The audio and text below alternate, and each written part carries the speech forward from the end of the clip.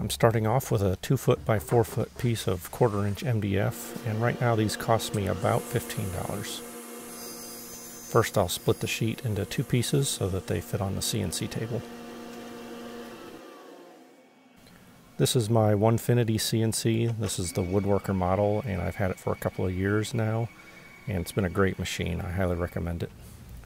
The bit I'm using is a 1/16 inch downcut spiral. I've got a 2-pack of these on Amazon for about $35, and they've worked really well on these signs.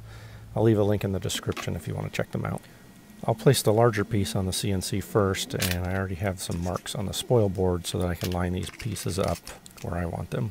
I'll add a few hold downs, and then I'll let the machine get to work. I can get 3 signs out of the larger board. I'm running the grouter at about 18,000 RPM, and I'm cutting at 110 inches per minute.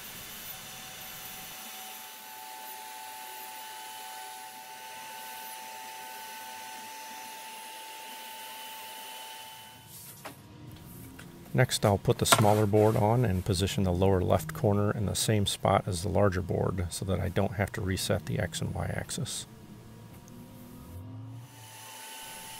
I'll get 2 more signs out of this piece.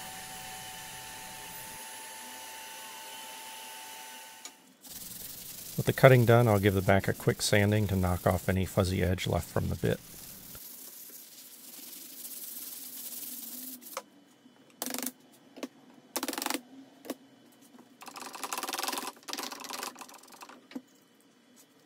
And then I'll cut the tabs with a knife.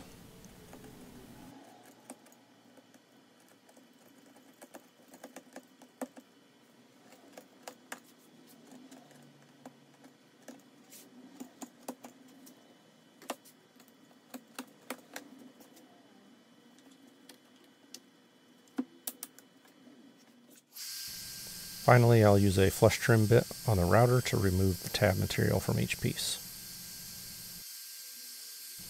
And that's it. Each of these sells for $25. For this run I made 10 signs out of 2 pieces of MDF, so that's $30 in material that results in $250 in signs. Over the course of the last few years, we've probably made close to 300 of these signs.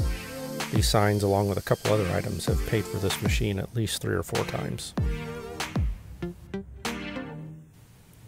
Well, that's it for this one. I hope you enjoyed the video, and I hope you'll hit that like button. And don't forget to get subscribed so you don't miss any future videos. Thanks for watching, and we'll see you on the next project.